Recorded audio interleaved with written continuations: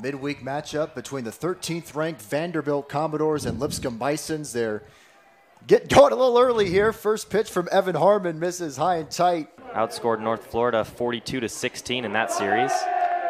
Austin hit by the pitch.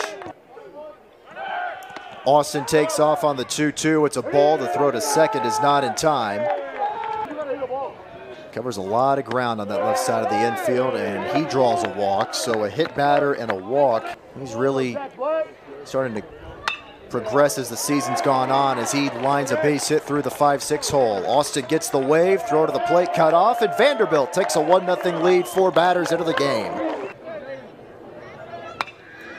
Ground ball through the right side, and that's past a diving Parks Bauk into right field, and that'll make it 2-0 Commodores. In from second comes Diaz. Right center field could be trouble, and it is. 3 consecutive singles. Holcomb around third. He will score to make it 3-0, 1 out into the first. They felt it was a good idea to bring it back to Dugan Field. One hopper over to first. They get the out at second. Relay to first, not in time. And here comes Davis for the plate, and he scores sliding in to make it 4-0. Trace Wilhoit just to clean that up as the 1-2 swung on and missed, and that retires the side. Series finale Sunday afternoon. Into left field, and a good start for the Bisons offensively. Vergara with a leadoff single. Long pause from Cyber. Here it is. Little roller. Cyber will field it, and then he bobbles it. Everybody's got to be safe. The error just a moment ago by Cyber, and there's strike 3 looking for the first out. And that's past a diving Austin and into right field. They will hold the runner at third. Throw comes into the plate, though, errantly. A run scores. Advancing to third is Lundgren. So the Bisons are on the board. Pitch from Cyber. One hopper to third. To second, one relay to first is not in time. A run does score to make it a 4-2 game. Here's the 0-1. Off the end of the bat to the right side, and they get the force at second to end the inning. Talking about what Tim Corbin had to say as Jonathan Vastine comes up for the second time. 11 doubles this season. Good for 9th in the conference, and he might have another one here. Hit to the right field corner, and he does have a stand-up 2-bagger with 1 out. There's number 12. To the right side, and the throw to first in time for the second out. Great of a ball club Texas A&M is, as that scoots away from the catcher Kelly. Couldn't find the ball momentarily. It went into the dugout. So the run will score, and that makes it a 5-2 game. He's really emerged over the last month. Wasn't used a ton in February and early March. But first you'll have to deal with an 0-2 from Cyber. Got him swinging for the second out. Third strikeout for the Vandy righty. And for the Commodores right-hander. Strike 3 called. He strikes out the side. Cyber's settled in. And Davis finds the 5-6 hole.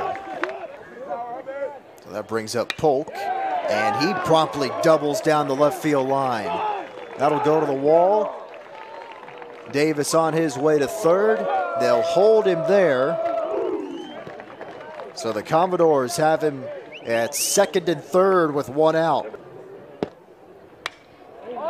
In the air, left center field.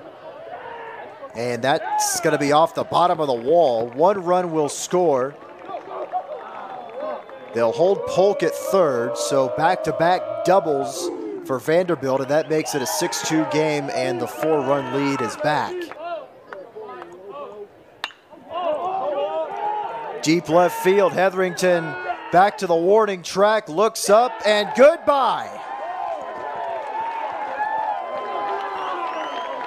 3-run homer for Logan Poteet. And Vanderbilt takes a 9-2 lead here with 1 out in the top of the third. Yep, he got what he was looking for. Definitely things have gotten better over the last few weeks or so. That's now 4 consecutive strikeouts for Cyber. Had gone to multiple Vanderbilt baseball summer camps growing up, so there was some familiarity there between Corbin and Davis, and he really felt comfortable bringing in, obviously, with what he did at Sanford too, as the throw from Will Hoyt at shortstop pulled Lundgren off the bag. Down the right field line, long run for Will Lee. He has to play it on a hop. And a single for Polk in a 3-for-3 game. And he might have another RBI here. Instead, they'll hold Davis at third, and wisely so. Evolve into many teams relying on the long ball to win them games. Vanderbilt sticking to old school baseball. Categories, Vanderbilt is in the top half of the SEC, except for homers, as that's driven in the air to right field. Should be deep enough to bring in the run. Catch made by Leaf on the front of the warning track, and Davis comes in from third to make it a 10-2 game. 2-2. Breaking ball misses. Runner from first goes. No throw to second. Polk at third, Leneve at second. Down the right field line, that's a fair ball. Cut off on the track by Lee. Both runs will score. Throw is cut off on its way to second base, and Vanderbilt takes a 12-2 lead. Watch some classic baseball games from that era as he draws a 5-pitch walk baseman, and that allows Jaden Davis to play more up the middle at second base. What a stop at third, and the throw to second goes into right field, and that'll bring in another run to make it 13-2, and Austin advances to third. As the runner from first goes, the pitch is a ball. And the 3-2 misses away for ball 4.